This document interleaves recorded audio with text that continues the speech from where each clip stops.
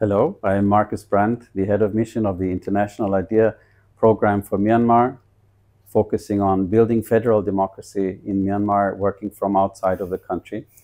And we're having a conversation today with one of the most seasoned international experts working on Myanmar, Ambassador Laetitia Van Den Assum from the Netherlands. You have served in many bilateral functions as the ambassador to Kenya, I think South Africa, Mexico, United Kingdom, but also in Bangkok, accredited to Myanmar during a very interesting period, 1995 to 2000. Following your retirement from national diplomatic service, you served in the UN or UN-related Rakhine Commission under former Secretary General Kofi Annan. Ever since then, you have remained very active as an leading international voice and expert on Myanmar, especially focusing on Rakhine issues, but in particular after the coup also about on democracy and the restoration of legitimate government. We will talk today a little bit about the situation in Myanmar overall since the coup, particularly the situation in Rakhine State, and we will touch upon the Rohingya issue. We will talk about international accountability mechanisms, justice mechanisms, and we will see especially what this means for the prospects of the future development. You have recently spoken to my friend Mansour Hassan also in a very good podcast that I recommend to everyone. And I want to build on some of the things you said there. But I first actually would like to start with a personal question, and that is what motivates you and what inspires you and what drives you and keeps you hopeful that the effort is worth it and that your engagement will actually bear fruit? Thanks, Marcus. And yes, I mean, it surprises many people that I'm still at it, but you have to realize that, you know, when I first came to the region in 1995, there already was a major problem with the Rohingya, and who had only just returned from yet another round of fleeing and returning, sort of the revolving door syndrome that they experienced for decades. And then having had the opportunity, as you mentioned, in 2016 and 17 to work with Kofi Annan and 7 other commissioners in the Rakhine Advisory Commission, and trying, you know, the best we could to come up with recommendations that really, and I still believe in this, that if studied seriously and if discussed and implemented today, could make a very meaningful difference to the situation.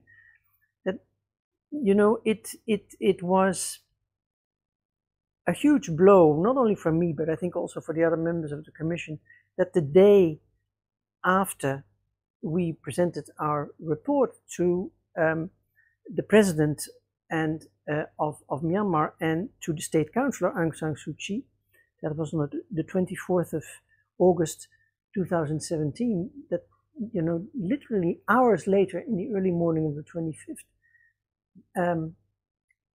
a huge attack started, sparked by actions of Rohingya activists, but responded to by Myanmar's military in a manner that, I mean, that astounded the world, that shocked the world profoundly. For days, when you saw these long lines of people walking into Bangladesh with the little possessions they had been able to salvage, that is something that stays on your mind. And ever since, I've been available to assist those who think I can contribute with their work to further the cause not only of the Rohingya, but more generally the cause of of bringing about and reviving actually the dream of democracy for Myanmar as a whole. Mm-hmm. And of course, there were more difficult times after 2017, particularly, of course, the coup that took place, that is now soon 3 years ago, that has profoundly changed the landscape of Myanmar, and actually is also, you always keep looking at where is there hope. Mm-hmm. And I think what happened in Myanmar since late October last year, 2023, when various members of the resistance joined together to launch attacks that were totally unprecedented and that had an enormous impact. First of all, on the people of Myanmar themselves, it gave them hope, but it also sort of generated new energy in the international community. What is happening here? Did we get our analysis wrong? Is it actually possible to deal blows to the military regime that can contribute to a profound change in Myanmar? So you're continuously looking at what is happening, and having spent some time in Thailand over the past 2 months and speaking to many people who are here also in Chiang Mai and other places, it's clear that there is hope, there is a belief, there is a lot of thinking, there are discussions, heated discussions, difficult discussions about how to move forward. To so profoundly change a country that for 80 years has been subjected to very oppressive systems is no small matter. You are one of those who regularly point out that the solution to the Rohingya suffering must be part of a larger change in Myanmar and a larger change in the overall context in which Rakhine finds itself. This is also a message International IDEA, for example, has repeatedly stated in the UN General Assembly when we have various discussions on the Rohingya issues. I would like to, and you were talking about the sort of late days of August 2017, which have now become actually the day on which the genocidal acts in Rakhine State are commemorated, and notably in last year, even by the NUG itself. And I would like to ask you what you think of the changes that have taken place inside the broader Myanmar context on how the Rohingya issue is now viewed from the Bamar majority, from the political leaders, from the NLD, because I think there has been quite a remarkable shifting in positions also. So how have you experienced that?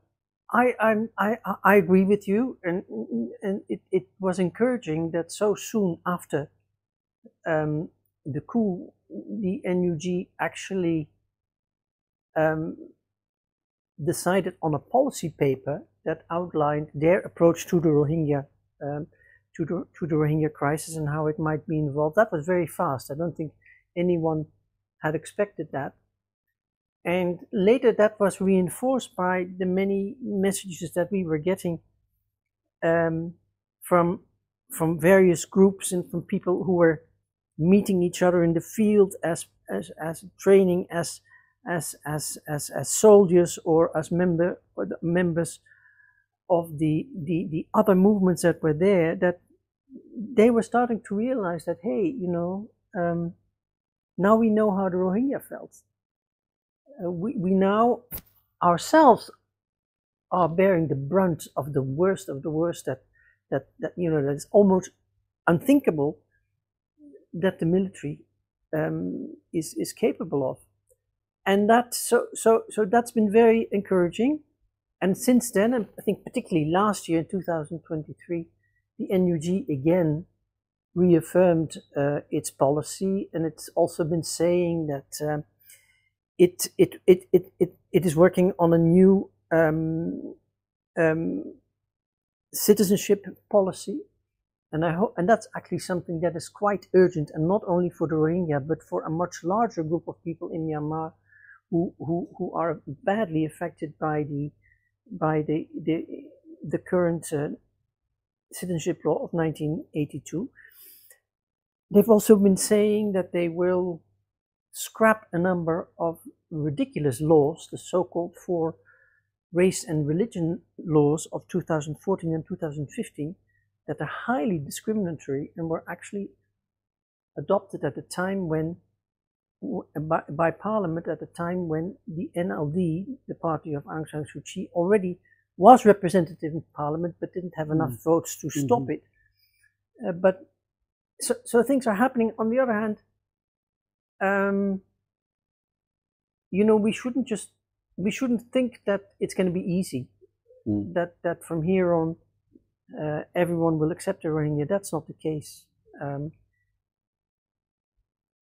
Attitudes, beliefs that have been instilled in young children who have been told, whether it's in Rakhine State or anywhere else, that don't deal with Muslims, it's not good for you. And otherwise, Muslim kids being told, be careful, those people, you don't associate with them, it's not good for you. That has a profound impact on young minds, and it's going to be very difficult to change that. And what the situation is in Rakhine and how people there feel about what is going to happen over hopefully the coming years is not clear. We don't have any. I have not seen any good studies about what the attitudes are, and it's important to take into account that from 2018 2020, the Rakhine State was at war with the military regime. It was a very violent conflict in which many people suffered. There were huge numbers of IDPs, and so that is the Rohingya trauma, and it's absolutely clear that if you look at all these decades, the Rohingya bore the brunt of the violence that was meted out by the successive military regimes, but others have suffered also. And what people remember, because you see, the enforced exodus of the Rohingya is 6.5 years, 7 years ago, is it? 7 years. And what is in people's mind in Rakhine State, those who is pretty much the awful fighting that not only the Rohingya who were left there, but also the other communities, the Rakhine in particular, had during that period. So you're looking at groups that have their individual traumas, have joint trauma, and how can you deal with that? In whatever is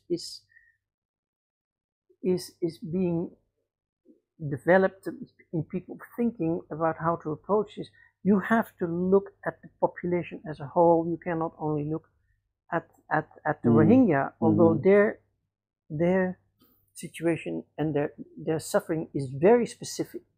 And as we know, there are cases there are court cases about it being determined as a genocide. But you have to find a way of healing people together, and not much attention is being paid to that yet. Because what's happened is that what has continued in Rakhine State up to today is a de facto apartheid state. Rohingya live in either enclosed villages or in detention camps. Since 2000, around 2012. That's 12 years. And if people don't meet each other, if their kids don't go to school together, if there are no contacts, if they don't, you know, have joint experiences, how are you going to deal with that? The important thing there is, you know, there is that the situation with the total lack of freedom of movement for the Rohingya is probably qualifies as a crime against the Apartheid Convention, as a crime against humanity under the Apartheid Convention, which Myanmar has acceded to. And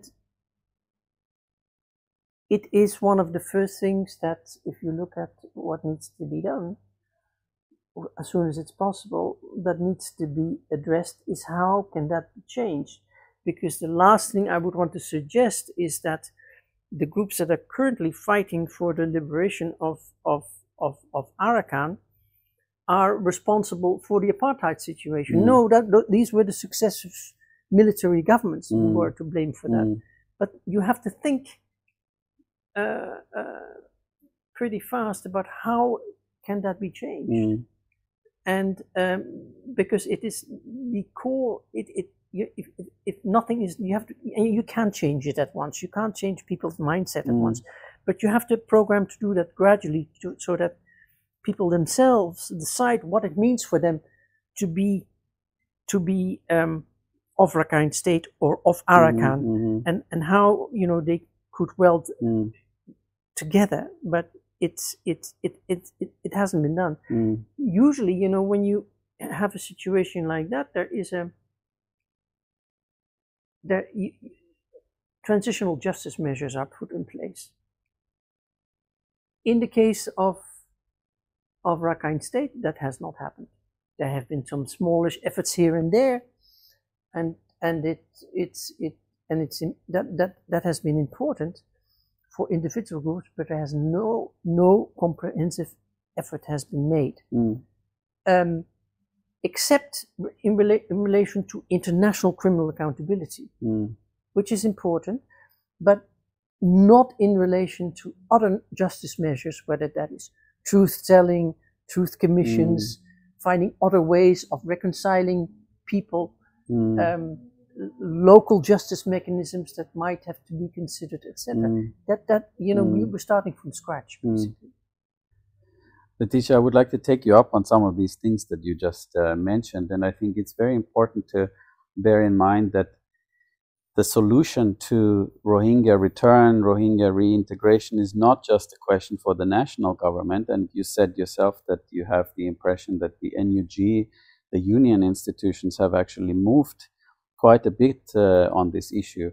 But the return to the homes of where the Rohingya came from will, of course, be to Rakhine State. And it is the Rakhine State dimension that in the future decentralized federal union will be key for the Rohingya. So I would like to ask you more about the situation in Rakhine State itself, in particular the political dynamics with the Arakan movement that you mentioned, the Arakan independence aspirations or ideas for confederation, the relations, the maybe complicated relations between the Arakan army, the Arakan movement, and the democratic national institutions, the NUG and others.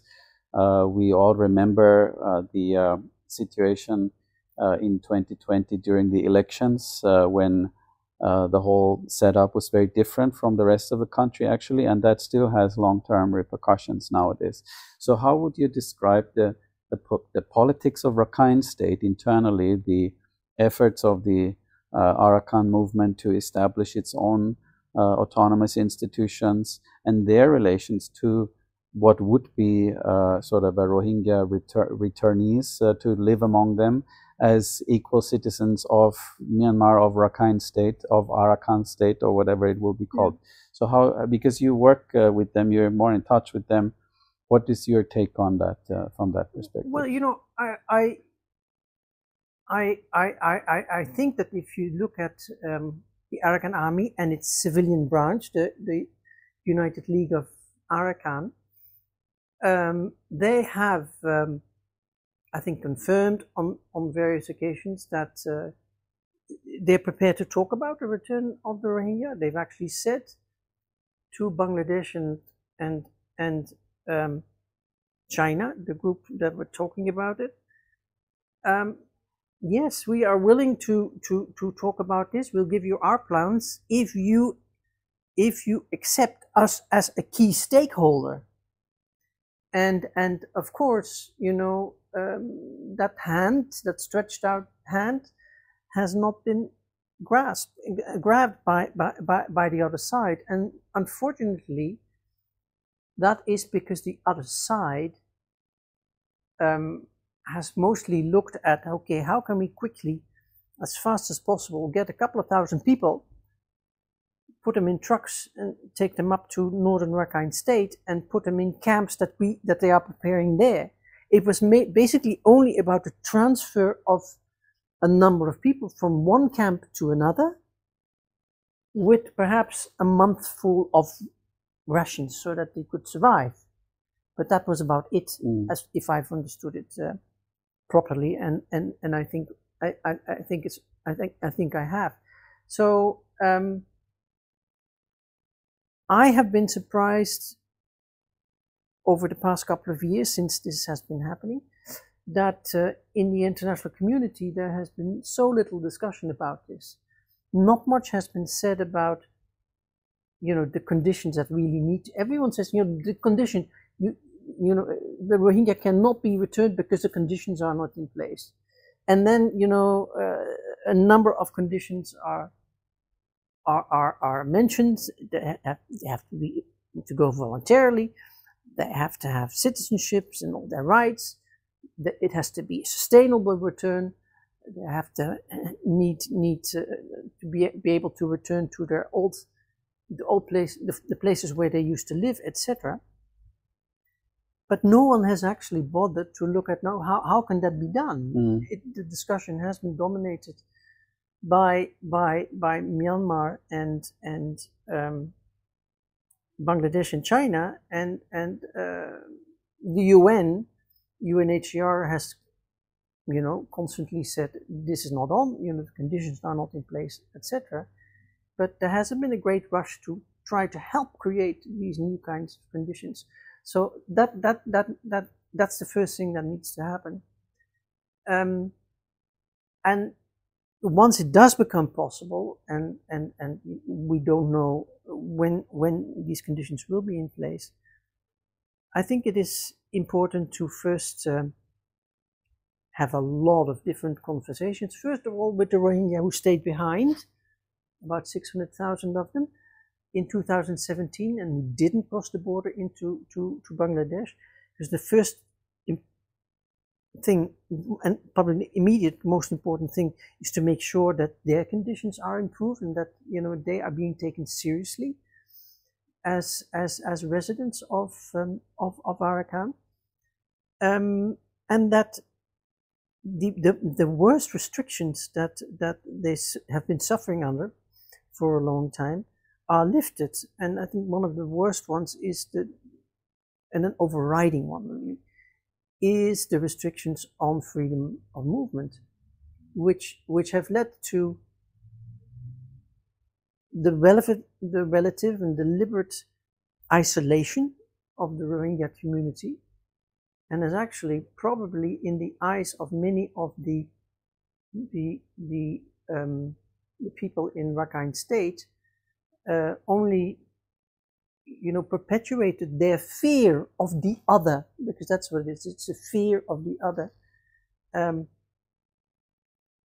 you know that fear is mutual, and I've seen it in the eyes of both communities. The fear in the eyes of the Rohingya, but also the fear in the eyes of Rakhines, who are afraid of the Rohingya, whom they've been told are terrorists and terrible people. So this is going to be very difficult to deal with, and you know, I think there's reason to be grateful to Bangladesh for having hosted the Rohingya for a long time, and even though, you know, the conditions that we now see in the camps in Bangladesh leave a lot to be desired, to say the least, but in order to develop a sustainable return of the Rohingya communities and the resettlement also of the existing numbers of Rohingya that are there is going to be a major operation. You have to think of this more also probably as part of a larger effort of say 5 to 10 years at least of where does Rakhine State or Arakan, if you want to call it that, where do people want to go? What is their future? And how do all these communities fit into that? So where do you see this going? What are the trends? Or what are the chances for all these communities to be living together in peace and harmony in a federal state or under Myanmar, or even a confederated unit? Because I think if you look at what the leaders of the AA and the ULA have been saying, it's clear that they this is what they want. They're committed to it, but they have so much on their plate that, you know, what comes first? For the moment, if you look at what's happening right now, the fighting in Rakhine State is worse than it probably has been in over the last couple of years. There's little information, internet is cut off, but what we're getting is really very violent conflict on many different fronts. So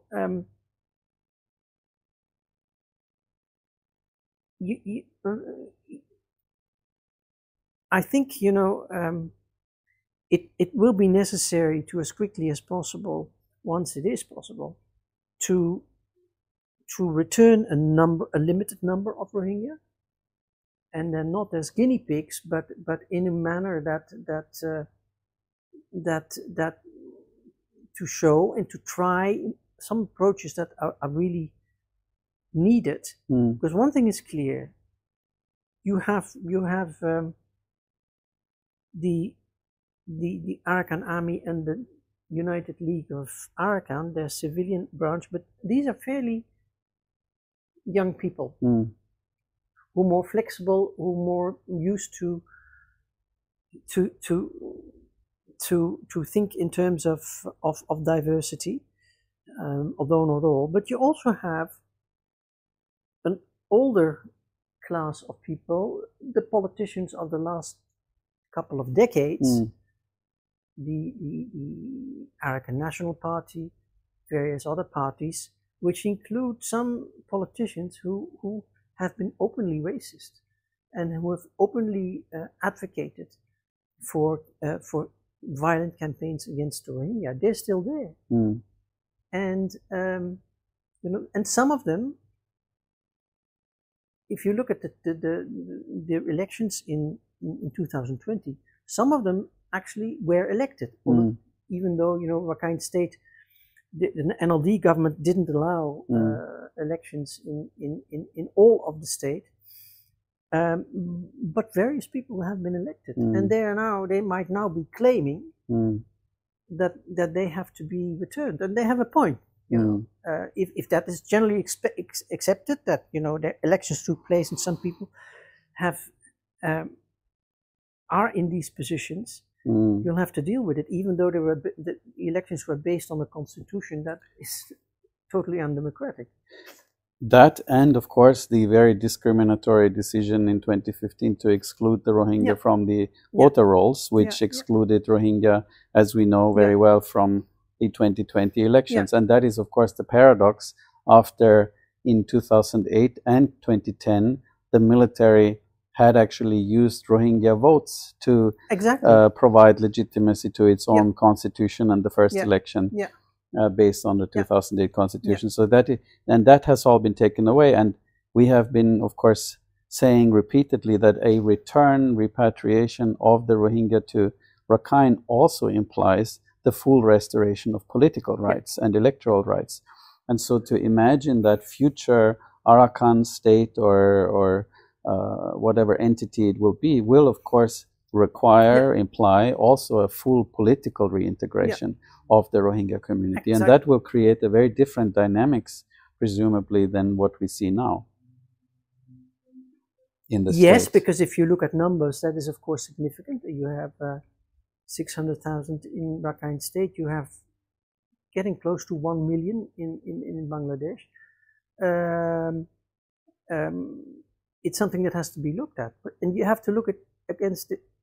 You have to also put it against the potential for economic development in Rakhine State, with the Chinese investment in Charkpyu, with Indian investment, with other interests that are there. How can you gradually come to a situation that can sustain the population, plus all of those, the current population, plus all of those who will return. And you know, it's not only the Rohingya who would like to return. Since about 2015, a lot of young Rakhine, particularly, have been leaving to go to the jade mines, to go to Thailand. They're everywhere, and the young people in Rakhine were late in coming to outward migration because you know life was relatively good for them, but the oppression of the Rohingya, and particularly after 2012 to 2011, when they were gradually driven into detention camps, completely changed the division of labor in Rakhine State. Much of agriculture dependent on Rohingya labor. You know, if you look at fisheries as well, you know, the boats were usually property of Rakhines, but the Rohingya took them out and to go fishing and to sell the fish. So I mean, there were divisions of labor that were disrupted abruptly, and that led a lot of young people to leave. Will they come back? Will the development, say, in Sittwe related to Indian investment and in Charkpyu related to Chinese investment lead to employment opportunities for them? It's too early to say. Many open questions. Yeah. I would like to also ask you about something related to your hometown, The Hague, which is home to the two international courts that play a very important role in the debate around the Rakhine and Myanmar. The International Court of Justice that is, of course, dealing with the genocide case brought by the Gambia against Myanmar, and the International Criminal Court that has yet to start proper proceedings related to the situation in Rakhine.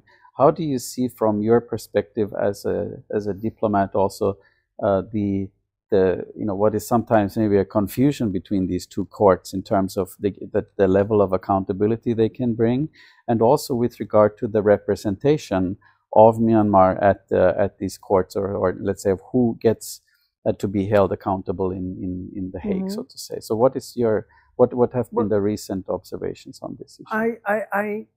I think that if you look at the International Court of Justice and the case of the Gambia against Myanmar under the Genocide Convention, that is an interstate conflict. It is not a criminal court case. It is one state party saying to the other, you have to account yourself for what happened against the Rohingya. I think it has been slow because it started in 2018, 19, yeah,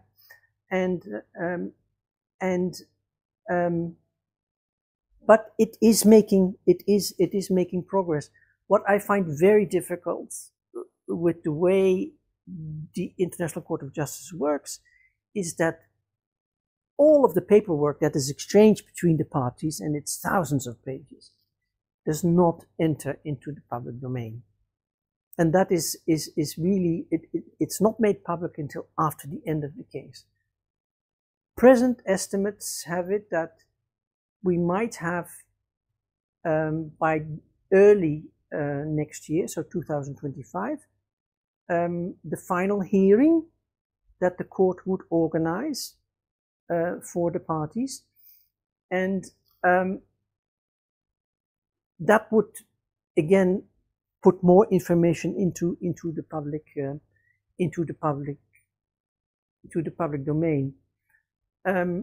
But it's since then it's been fairly quiet. You know it's happening, but you don't see much movement. And of course, once the court has made up its mind and rules, and let's hope that they find in favor of the Gambia and establish that genocide was committed, it's left right there.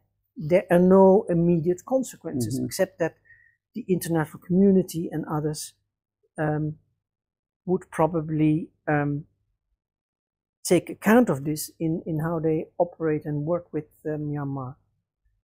So how does this relate to the ICC and criminal accountability? Yeah, but that was another thing I wanted to mention first. But yes, but to go to the criminal court, the criminal court has been deadly slow. I mean,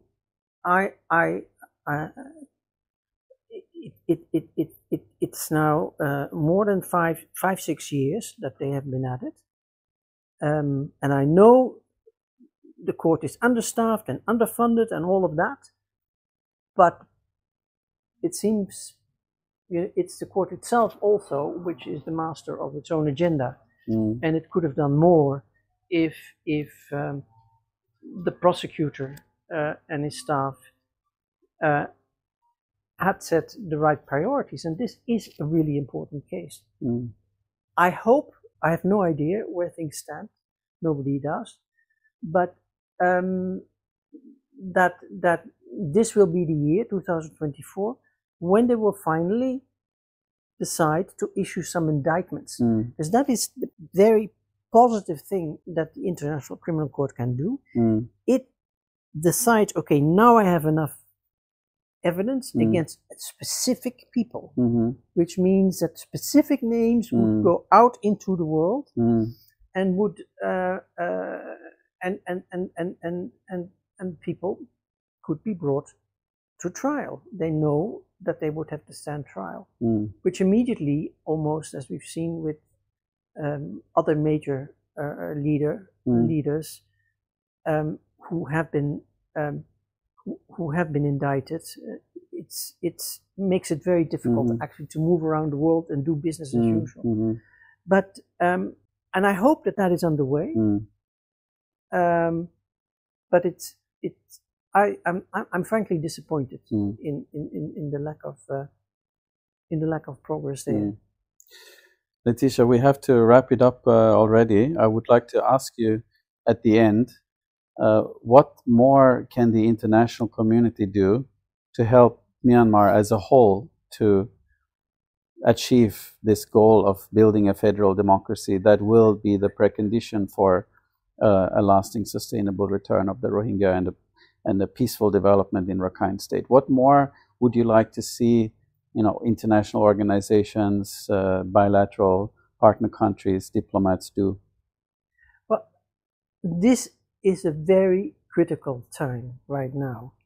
We're dealing with a situation where it's obvious that things are changing in the country and that members of the international community have to be shaken out of their, I wouldn't say their slumber because they've continued to follow it, but their belief that the situation in Myanmar has been similar for the past decades and that the current military regime is invincible. It's now been shown that it is not invincible, and that with dedicated efforts, a lot of people inside Myanmar, whether they're politicians, whether they are academics, whether they are have whether they have joined various of the armed groups, are all united in their belief that this is now possible. And this has led to a sense of much greater unison than I remember over the past couple of years. But it needs support. It needs a lot of support. You do not reinvent a country and rebuild it into, an inclusive federal democracy overnight. It takes a lot of work, but a lot of work getting people together in particular, having serious conversations, and trying to bring everyone on board. And that is not easy to do in a country that is so diverse and where people for decades, have been told that their own ethnicity is what matters most. And don't get me wrong, ethnicity is identity. It is extremely important. It needs to be cherished. It needs to be protected. But when it comes to building a new inclusive federal system, that has to be based on equality with a lot of space for diversity.